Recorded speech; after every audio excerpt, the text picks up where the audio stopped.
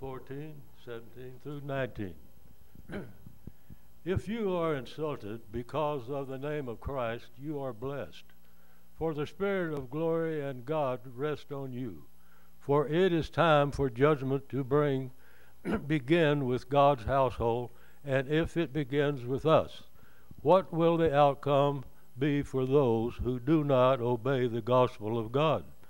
And if it is hard for the righteous to be saved, what will become of the ungodly and the sinner? So then, those who suffer according to God's will should commit themselves to their faithful Creator and continue to do so. So be it.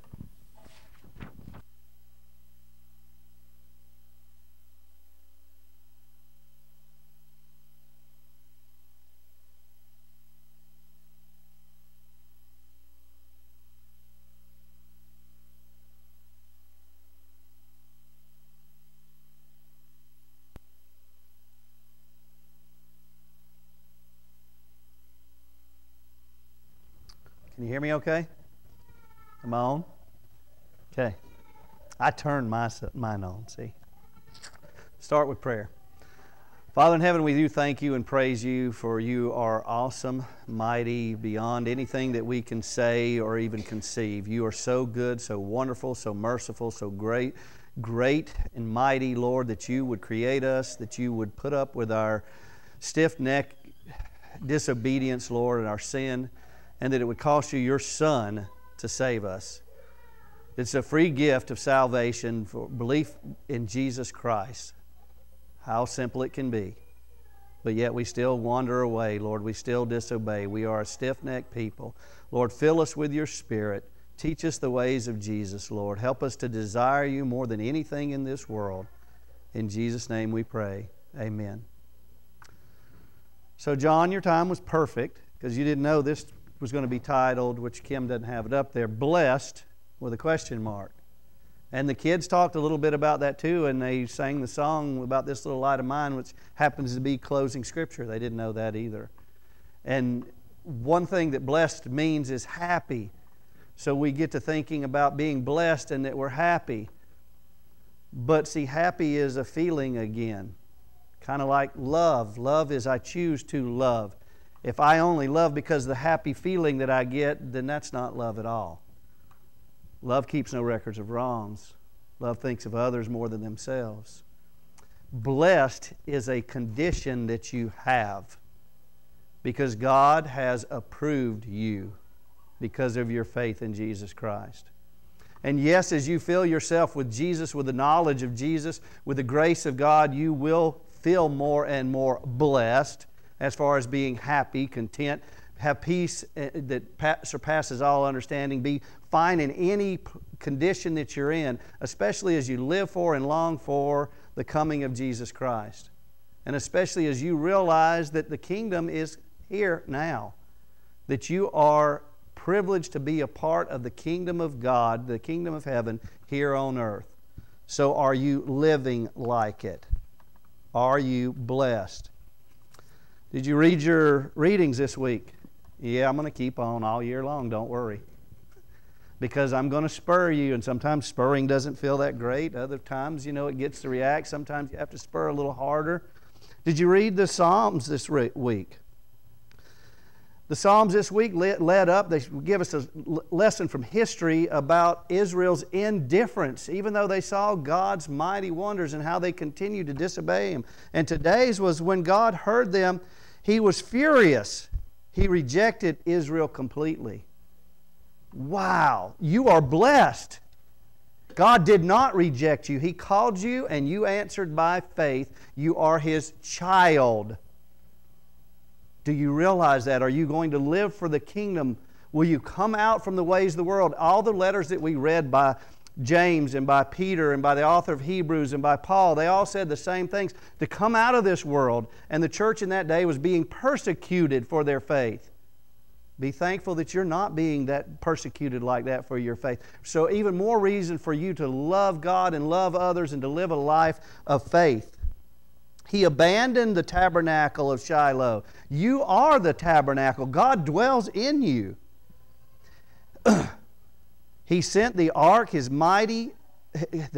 His might into captivity. That's the power of God. The power of God lives inside of you because the Holy Spirit lives in you. You are blessed. Do you understand this? Are you reading this? I'll give you guys a copy. Don't let me forget. There's yours. Anybody else that needs a copy, I'll give you a copy. It takes a few minutes in the morning or whenever you want to do it, but it's great to do it in the morning, to read through the Psalms, to pray through the Psalms, to ask God for guidance each day. Oh, and if you're reading, and guess what? I count these. I know how many are out and how many are left. And yeah, I spur you along each day. And, you know, halfway into the year, oh, come on, we should all be reading along. And yes, this week I got a little slack because I got 4 kids again and other things going on. And it's just hard to find the 5 minutes that it takes. But you find it. If His Word is sweeter than honey, you find it. Did you find 5 minutes to eat? Well, yeah, you did. Oh, I know, but you're eating some other scripture or some other reading plan that you're reading, right? You got 5 other minutes too. Oh, you don't? Did you go eat a snack this week besides your normal meals? Did you sit down and have a cup of coffee?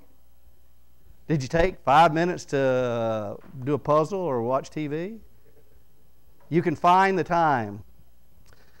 I read through last night, and I didn't at first, and then I felt like a hypocrite because I'm like, I have read and studied Acts plenty this year, so I'm not going to read it this time. And I said, what a hypocrite. So I sat down after everybody else went to bed when I was ready to go to sleep, and it took me 22 minutes to read those chapters. 25 minutes is what's set aside, 5 minutes a day, 5 days a week. What's your excuse? Okay, are we good there? So blessed, what does that mean? Peter's letters to the churches were written from Rome. He saw the way the world lived, and he wrote letters to the churches that were scattered abroad, that were living as exiles, how to live, because the Holy Spirit had revealed to him that there was going to be a fiery ordeal coming. Holy Spirit also revealed to Peter that he was soon going to die. Peter, the apostle who walked on water, that was there with Jesus, and the apostles are being knocked off. Who knows if Peter died first or Paul died first, but they both were martyred, not just died, around the same time. These leaders of the churches are going to be going away. New leaders are going to have to step up. You're going to have to write the words of God's laws on your heart, and guess what? The Holy Spirit does that for you if you just yield to Him so that you can teach your children, and they teach their children, and they teach their children. What a wonderful sight it was to see these children up here. Do they see Jesus Christ in you? So Peter writes this second letter warning that there are false doctrines out there in the church. And some of them even say, oh, don't worry, you got all the time in the world, or even you missed it, the Lord already came. But Peter says, be assured of this, the day of the Lord will come. Are you living as a good steward? Are you ready and doing what He has told you to do with the things that He has told you to do it with? Are you living for the kingdom today as if He were coming tomorrow? Are you? Would you live a little differently if you knew you didn't have tomorrow? You shouldn't. You should live the same today as if you didn't have a tomorrow, especially when these beautiful children, the heritage of the Lord, the blessing from the Lord, are here in your midst. As long as you have family members, friends, and even enemies that need to come to Jesus Christ. Peter's last words written to the church were this in 2 Peter 3:17 and 18. Therefore, dear friends, since you have been forewarned, be on your guard so that you may not be carried away by the error of lawlessness and fall from your secure position. But grow in grace and knowledge of our Lord and Savior Jesus Christ. To Him be glory both now and forever. Amen.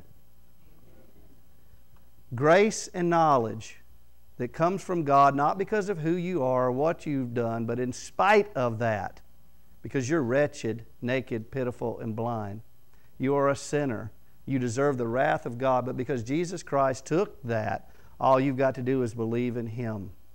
And if you believe Him, as James said, then you will show it by the way you live, by works of righteousness, by good deeds. And we've read Scripture that continues to talk about the good deeds. Let me remind you of Jesus' first words, because you read them or last words before He entered heaven. because you read them last week when you read Acts chapter 1, if you read Acts chapter 1. It is not for you to know the times or dates the Father has set by His own authority. That was said by Jesus because His disciples asked Him if this time was He going to restore the kingdom of Israel. It is about kingdoms and kings. And they saw physical, and they wanted the kingdom of Israel restored, and they thought surely Jesus was going to do that now. But Jesus said when He started His ministry to repent, for the kingdom of heaven is at hand. Isn't that much better than the kingdom of Israel? Isn't that much better than the kingdom of Babylon or Rome or anything else in this world? Who are you living for? Are you living for some other kingdom, or are you living for the kingdom of heaven? Then He went on to say, but, the complete opposite of what this kingdom that you're thinking about building, you will receive power when the Holy Spirit comes on you, and you will be my witnesses in Jerusalem, Judea, and Samaria, and to the ends of the earth. You will be my witnesses because the power that you have, as though God were making His reconciliation to man known through you. Is that the way you're living? And as you read through Acts, you saw how the church lived. You saw the example of Peter, and we ended off with our reading this week when we saw Stephen being brought forth to the religious rulers, and you know what's going to happen next. He is going to be martyred, killed for his witness, for his testimony. It wasn't one of the 12, it wasn't Paul, it was a layperson who was first martyred for his faith because he was doing good deeds and preaching the gospel message. Who are we? Who are you? Who are we in Christ? How are we to live? Who and what are we professing with our words and even more with our deeds? How can we live this way of Jesus? You don't. Quit trying. The Holy Spirit lives through you as you read and study God's Word, as you grow in the grace and knowledge of Jesus Christ. To Him be all glory forever and ever. Amen. Peter's first words in Acts, you read them this week, to the churches. In the last day, God says, Acts chapter 2, verse 17, I will pour out my Spirit on all people. Your sons and daughters will prophesy. Your young men will see visions. Your old men will dream dreams. We heard about that when I read you about Lee's dreams about Romania and how Beth caught that vision also. Even on my servants, both men and women, I will pour out my Spirit in those days, and they will prophesy. I will show wonders in the heaven above and signs on the earth below, blood and fire and billows of smoke. The sun will be turned to darkness and the moon to blood before the coming of the great and glorious day of the Lord. Peter began his preaching with the day of the Lord coming. He ended his preaching with the day of the Lord coming. And everyone who calls on the name of the Lord will be saved. That's why we're still here on earth, proclaiming and living so that people can be saved. Nothing has changed here. The church lived like Christ in the early days despite persecution. They even grew in the face of persecution. How are we living today? It's still the last days. It's even closer to the very last day. Are we living like the church? Are we living like Peter said in those days? See, the difference in so many Christians today and the people there that we're reading about in Acts, the ones that truly believe, the ones that even sold their property because they considered it not their own, and then as a result, no one had need that was among them. They were cut to the heart, is what Scripture says in Acts chapter 2. Cut to the heart. They didn't just have it in their mind like the Pharisees, but they cut to their heart. That they were a sinner. That their actions condemned them. That they were following the ways of themselves and the ways of the kingdom of this world. And that they did not have a way to get themselves to heaven, to pay their sin debt. But Jesus came. How blessed they are. And all they needed to do was believe, and Jesus Himself, through the Holy Spirit, would transform them into His own image. Is that what's happening in your life? Peter's answer to them, they asked him what to do. Peter's answer was to repent. And then he went on to plead with them, and we don't have all that written in Scripture, but he continued with many words to plead with them, and he said, save yourself from this corrupt generation. Because if you don't come out of it, you might think you have the mindset that you're saved and everything else, but if you have that mindset then it will affect your heart, and your life will surely show it. Your light will shine. The little kid sang about it. Is that what's happening in your life? Are you growing in the grace and knowledge of Jesus Christ? The church sure did in Acts. Let me remind you again, Peter's last words to the churches were, "Therefore, dear friends, since you have been forewarned about these false gospels, about not living the way you're supposed to live, be on your guard." Be ready to fight against these things. Don't be surprised about them, but be ready. That means I've got to study God's Word to be an approved workman who can rightly handle the Word of truth. So I know what a lie and what's the truth. And you've got God's Word, and you've got it in different translations, and you've got it in devotionals and everything else. But are you feeding on it? Because you can't grow without getting the nutrition from it. How are you going to grow in grace and knowledge unless you're feeding on Jesus Christ? I know it's hard to find an extra 5 minutes. Find it. It's not that hard. That's an excuse that we make. Jesus' first words then.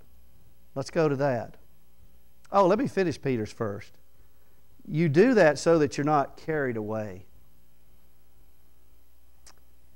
by the error of lawlessness, the way the world lives, living for themselves, living for the king of this world, living for created things rather than the Creator. They call that idols, if you didn't know that. And fall from your secure position. And we could have a whole sermon there about that, but we don't want that to happen, do we? And here's the next thing, verse 18. But here's what you do instead. Grow in the grace and knowledge of our Lord and Savior, Jesus Christ. See, many Christians try to have a Savior without a Lord, too. And that doesn't work.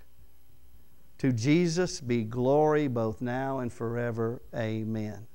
So what were Jesus' first words? I went to the Gospel of Matthew and put them down here for you.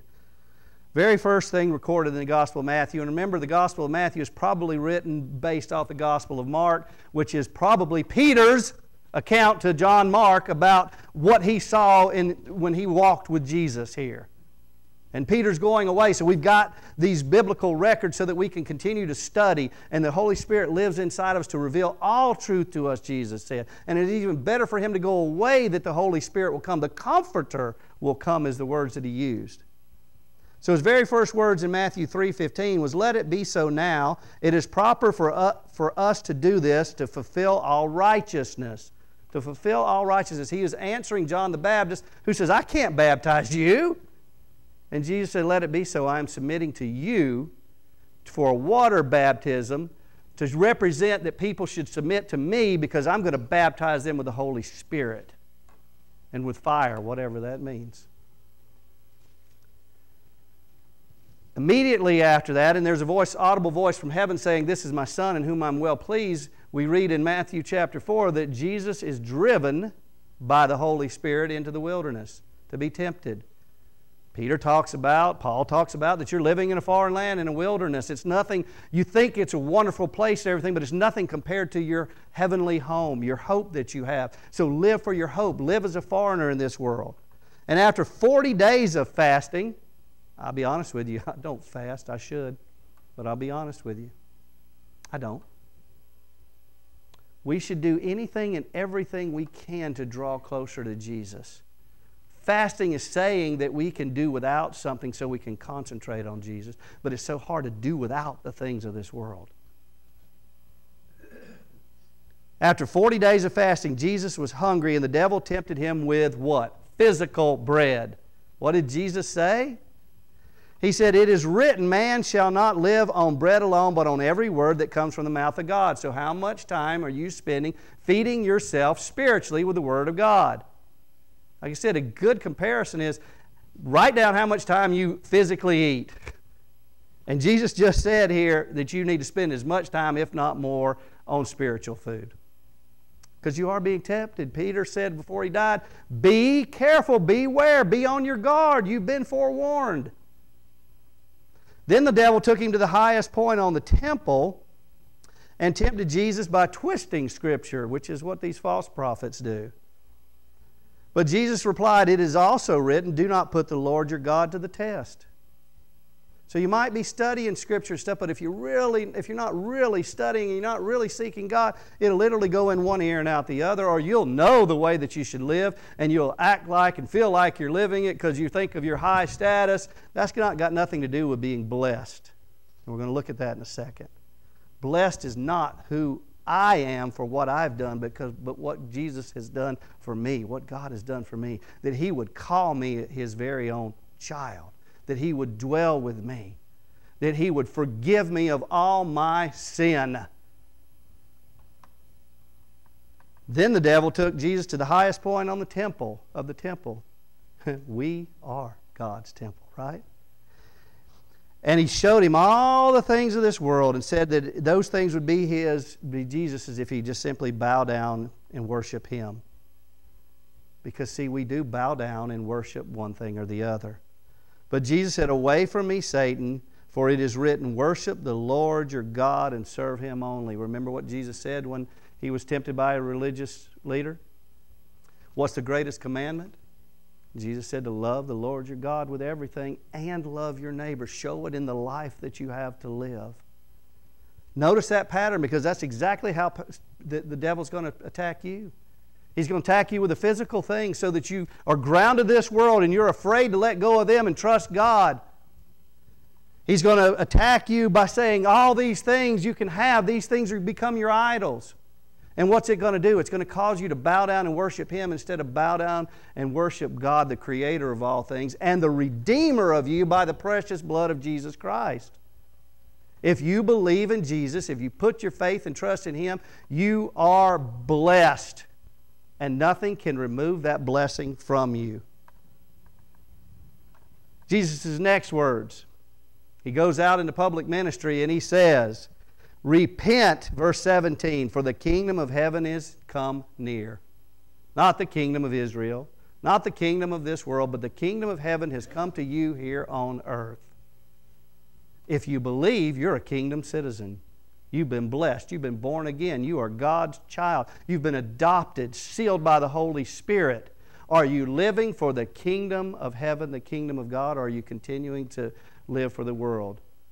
Repent, as Peter's first word said, and save yourself from this corrupt generation.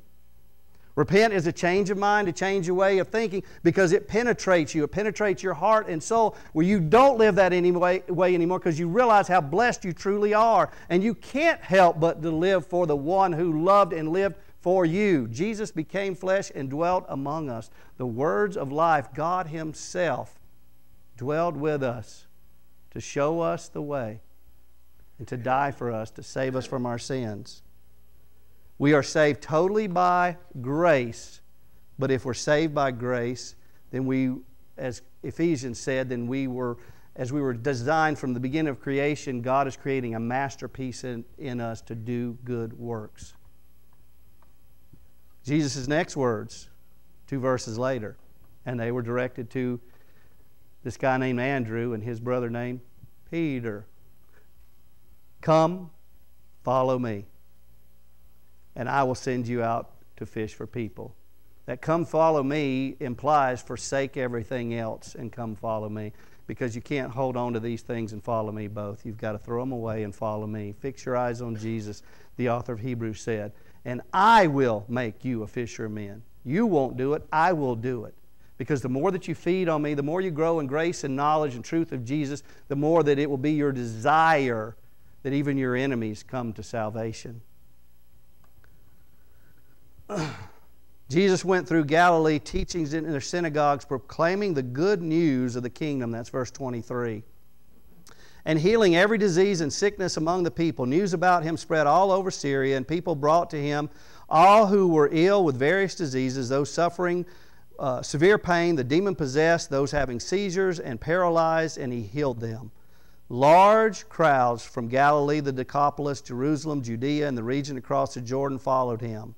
Now, this is verse 1 of chapter 4 as we continue to read. Now when Jesus saw the crowds, He went up on a mountainside and sat down. His disciples came to Him, and He began to teach them. Not preach them to them, not say to them, but teach them the way of the kingdom of heaven. His way, God's way, your way if in fact you believe. Blessed are the poor in spirit, for theirs is the kingdom of heaven. Blessed. I told you a lot of definitions say that that's happy. But happiness is a result of the blessing. You are blessed. Who's blessed? You are blessed. If you believe in Jesus Christ, why are you blessed? Because God has said you are in right standing with Him. You will not die eternally for your sins. They have been pardoned, ransomed by the blood of Jesus Christ. Not only that, but you're God's child.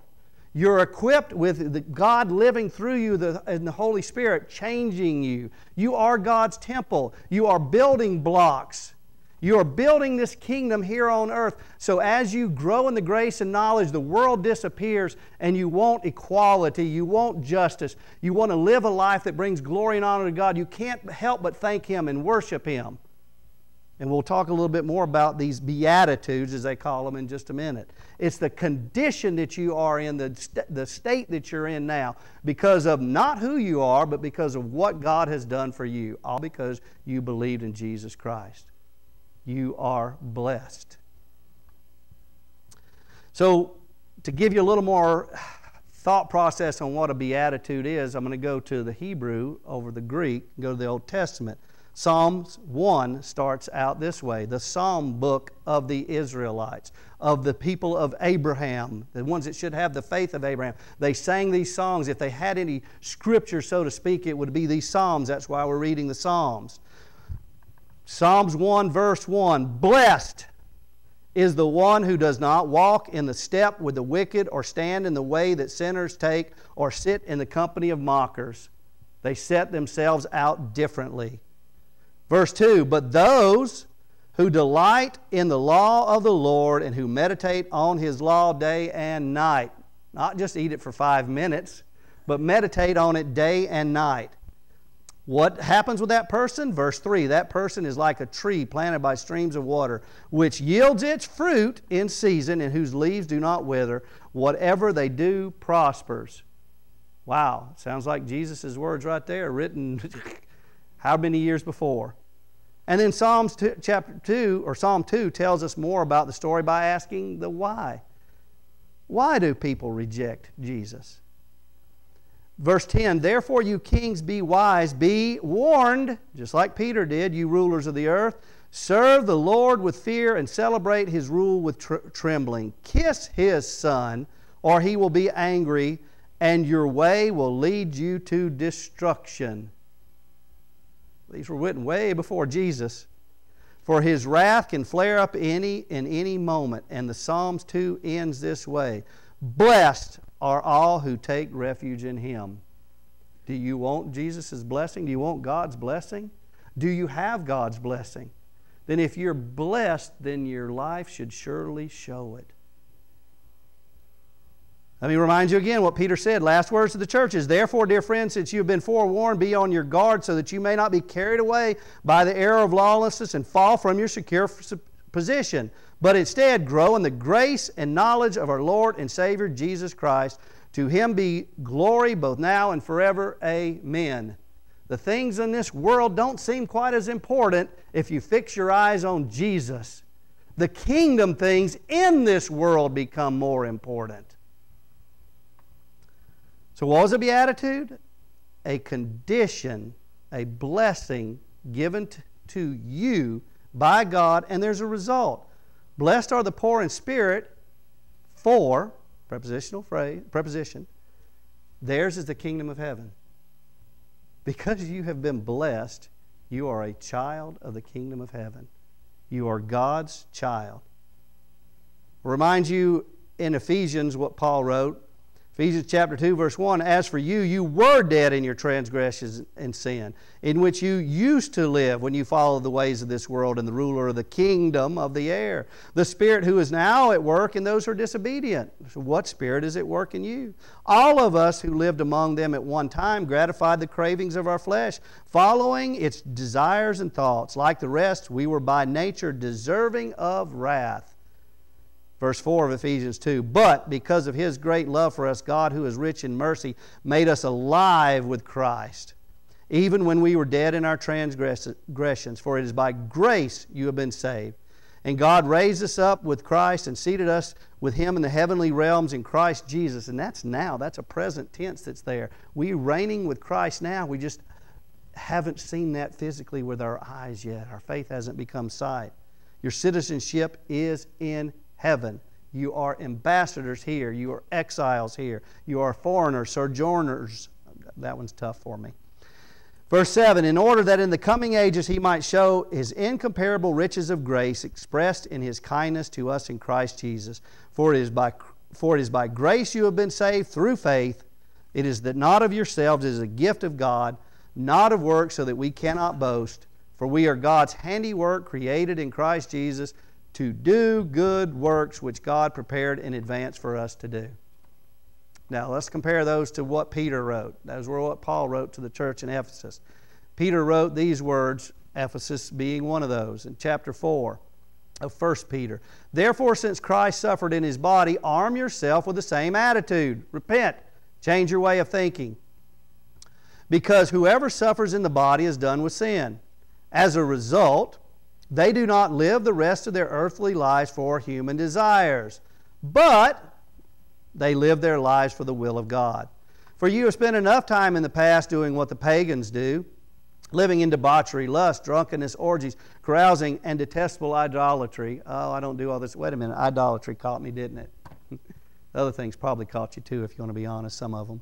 Verse 4, they are surprised that you do not join them in their reckless, wild living, and they heap abuse on you. See, part of the problem is we think we're pretty good people. That has nothing to do with what a blessing is.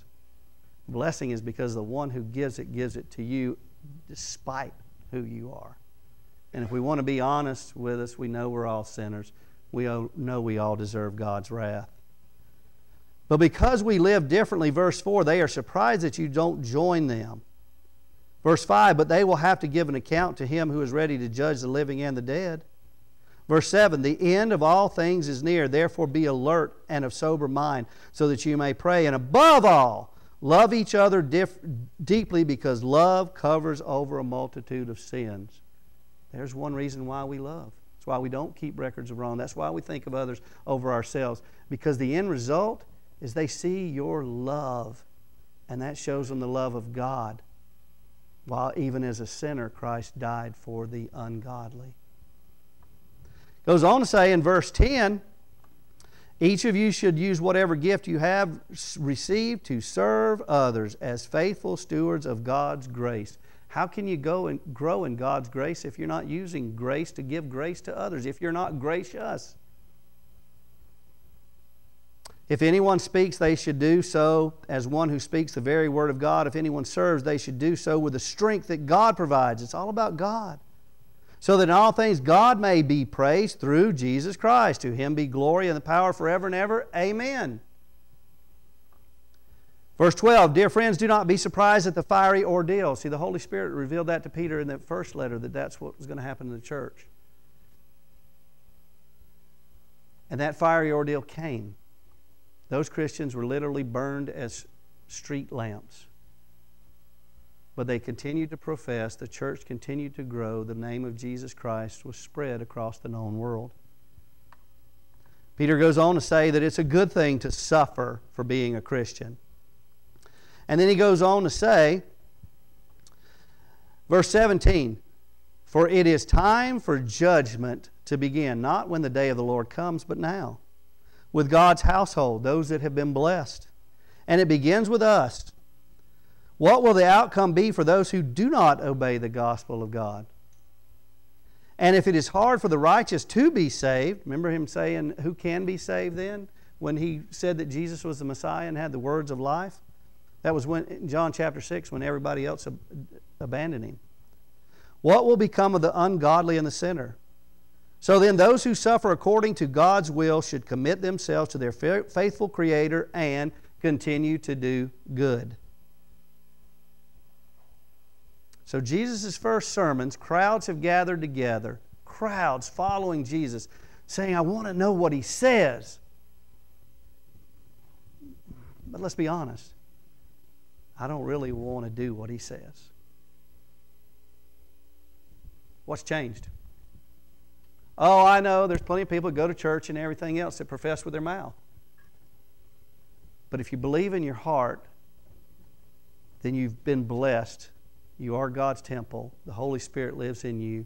The Holy Spirit will be living through you as you feed off the Holy Spirit.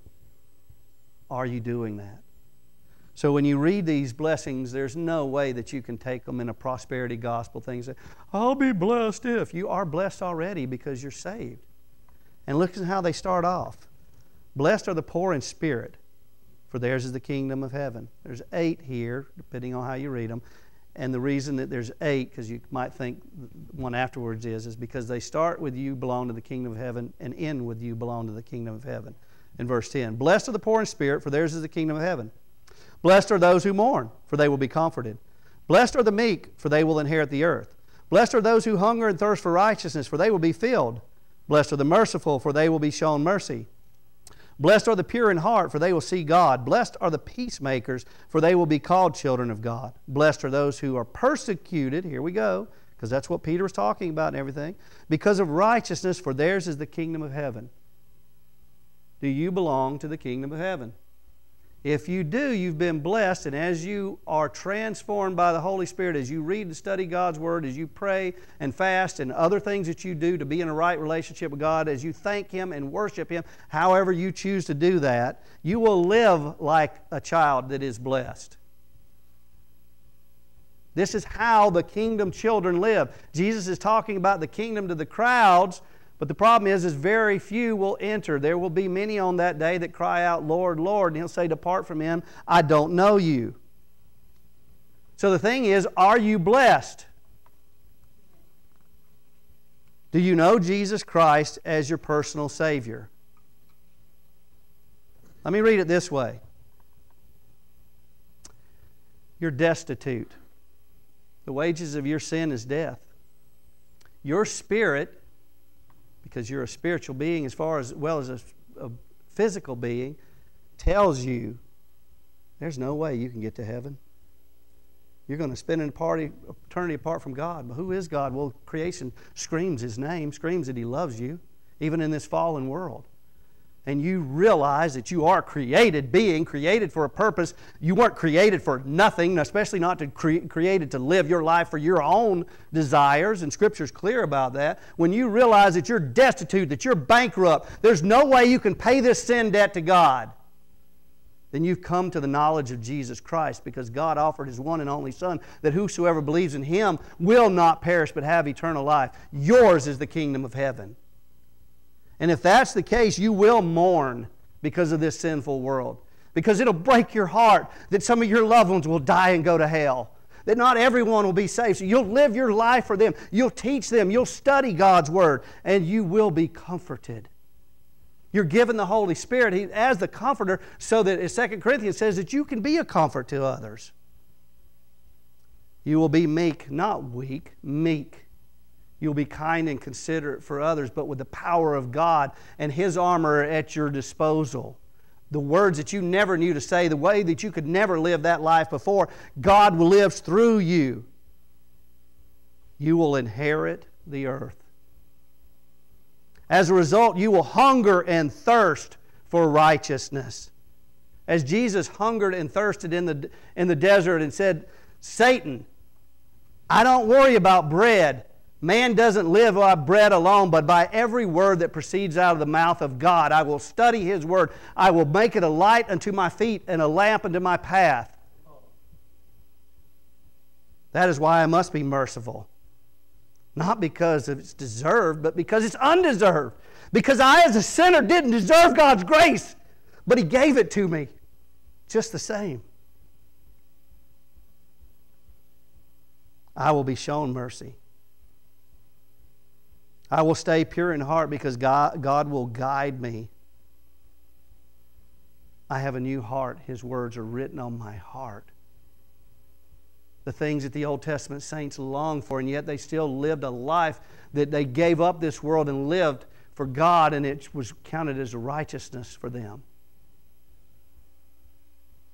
Because I have this new heart, I will see God. It will make me live as a peacemaker. yet knowing that God is judge and jury, that I just need to live my life peacefully among those so that they may see my good works and glorify my Father which is in heaven. Who knows, they may even call me a child of God. Living this way, the way of the cross, the way of Jesus, the way of His church, the way of Christians, I will be persecuted for my righteous living. But that's okay, because I belong to the kingdom of God. That's my interpretation of those 8 Beatitudes. But Jesus keeps on saying to that crowd that day, blessed are you when people insult you, persecute you falsely, and say all kinds of evil against you because of me. How many times do we say, that's not fair? Rejoice and be glad. That happiness is a result of the blessing that you have, despite any persecuting, name-calling, beating, anything else. I am blessed. Not that I'm better than, but I am blessed, and I can't help but live this way, and hopefully you will see that. Rejoice and be glad. Why? Because great is your reward in heaven. For in the same way they persecute the prophets who were before you, you are the salt of the earth. But the salt loses its saltiness. How can it be made salty again? Don't fall from that secure position. It is no longer good for anything except to be thrown out and trampled underfoot. Your seasoning and preservative for the world, do it. You are also the light of the world, verse 14. A town built on a hill cannot be hidden. Neither do people light a lamp and put it under a bowl. Instead, they put it on a stand, and it gives light to everyone in the house. In the same way, let your light shine before others, that they may see your good deeds and glorify your Father in heaven. John, it was exactly God's time for you to say the words that you did. It was exactly God's time that all the children were here to sing this little light of mine. Let them speak to you Jesus' words. Let your light shine before men, that they see your good deeds and glorify your Father in heaven. You are blessed. Do you understand that? Father in heaven, we thank you for the blessing that comes from faith in Jesus Christ and Him alone. Not by works of righteousness which we have done, but exactly the opposite of that. Oh Lord, help us to see your way, to see your truth, to know that we are your children, that your Spirit indwells us, that we are your temple, Lord, that we fight a spiritual battle that Satan is trying to tempt and to destroy us. He's trying to devour us, as Scripture says, Lord. But we have your armor, we have your power, we have your might. We've been given a commission by Jesus Christ to live as a light to this world, not to worry about this world, not to worry about what we're going to eat or drink. Give us our daily bread, Lord. Help us to keep our eyes focused on Jesus.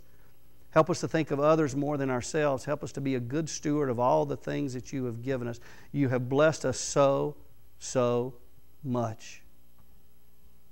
Lord, we thank you that we have been redeemed by the blood of the Lamb. May we live out this great salvation in holy fear. We thank you and praise you in Jesus' name. Amen.